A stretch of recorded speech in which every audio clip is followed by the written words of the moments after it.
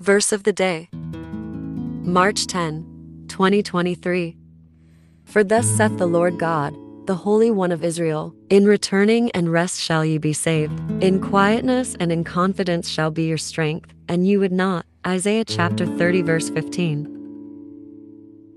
Inspiration. God knows what is best for us. He calls us to repentance because it is good for us to be forgiven and cleansed by Him. He calls us to trust Him instead of our own strength because He knows our weaknesses and limits. When we follow our own will, we make our journey harder. But when we are faithful to Him, we find rest for our souls. Let us pray. Lord, I can't count the times that I have worn myself weary following my own stubborn ideas. But now I turn to you and lean on your strength and your forgiveness. Thank you for calling me to find rest in you. Teach me to be patient and trust you more, so that I may walk in obedience each day, empowered by your strength. In Jesus' name, amen.